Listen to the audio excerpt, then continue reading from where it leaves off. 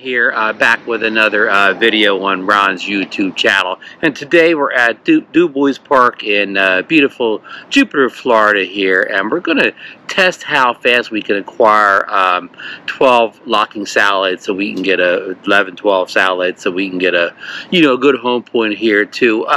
You're all aware we got a firmware update this week. Today is the 25th, and I think the firmware showed up on early in the day on the 23rd. So a lot of people have done videos on it. I previously posted a video with Ray Kelly and TJ Alexander at Carlin Park where Ray acquired satellites in 20 seconds on his Mavic 3 using the standard controller and his iPhone. But I'm here today. I've got the RC Pro controller, which some people have reported don't get the satellites in as fast as the standard controller. Now, again, this is all early days. It's been a lot of people have tested, and we said we've got some mixed results. So it's early days, so nothing's really concrete yet on a lot of this stuff. So here's the Mavic 3, and I'll change the camera around in a second here. So what we're going to do. The drone has been started up for over 24 hours, so we won't be going off cache satellites from a previous flight. This will be again, the cache should be going, and we should be getting fresh satellites. And so this will be a real test. And I'm out here. I'm near the beach. I'm just off the beach in kind of like a little treat area here. So I'm not in a city location where I know it's going to be tougher. I don't have any tall buildings or any obstacles outside of some small trees here that I'm kind of sitting under a bench. I'm on a cement bench here, which I don't know if it has any metal inside of it or not. Maybe I don't think so, but who knows. So that is our parameters. The weather's good today. I checked the UV forecast, and I forget how many satellites is there, but it had plenty of satellites. Like 16, 18, 19, something like that satellites. So we should be good. There should be nothing to deter us from getting our satellites in. So let's see how quick it is. So okay, I'm going to move the camera around here. So hang in there. Okay, folks. So you should be able to see me, the drone, and the smart controller here. So we're going to start our test, and we're going to do a screen recording once we get the the RC Pro going here. So let's hit that. The short tap and long tap on the RC Pro and get it going here.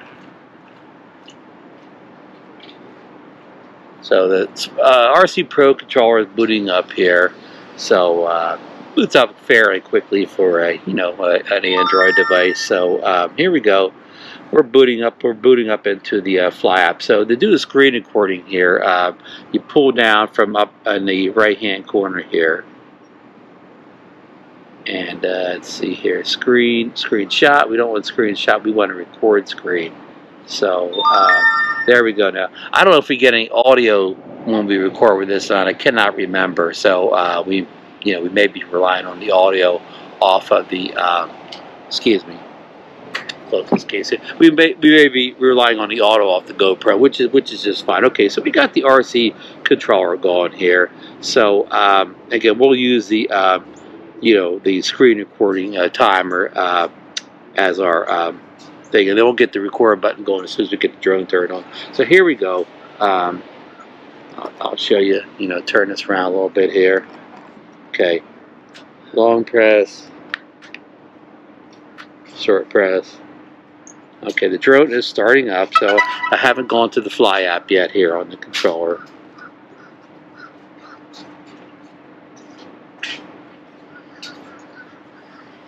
Alright, we're still not in the Fly app yet. Okay, we are in the Fly app now.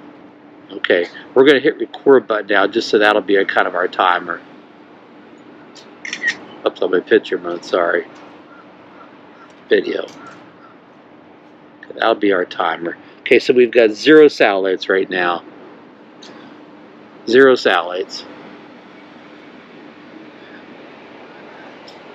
And, I've seen people get satellites in under a minute. Some people still claim that they take some, like 3, 4, or 5 minutes to get satellites. So results are all over the board. I think for the most part the results are positive. I think people are doing better now than they were before the update overall. I mean, some people claim that they're not doing any better, and you've even seen a few people claim they're doing worse. So again, it's all over. Okay, the four satellites here. Okay, so 4 satellites in. You know, I thought we were recording here, but I don't think we are. But you'll be able to tell by that timer. I'll give you the time. So 6 satellites. I should have timed it on my watch here because I don't even know now. Because I thought I hit the record button, but I guess I did. You know, why do these things? How do we have to hit these buttons 20 times to get them to work? I mean, I know that it reacts good here, but whenever you want to record, you're not recording. So up to 7 satellites now. So we can only use the GoPro timer too here to get timeline to figure out the exact time here. So it's 7 satellites. So you know, we're not doing great here, but you know, they could all come in all at once here. Okay, we went back down to 6 satellites. So I was just talking to Michael Wright this morning, and he had some mixed results this morning too. So after some good results the other day. So you know, I think location and you know, weather conditions, you know, can make this vary a lot. Okay, we're up to 8 satellites now. I do get the GPS signal weak thing in here. So that's the, you know, when that wording comes in, that means you're getting somewhat close to having a you know, successful block here. 9 satellites in.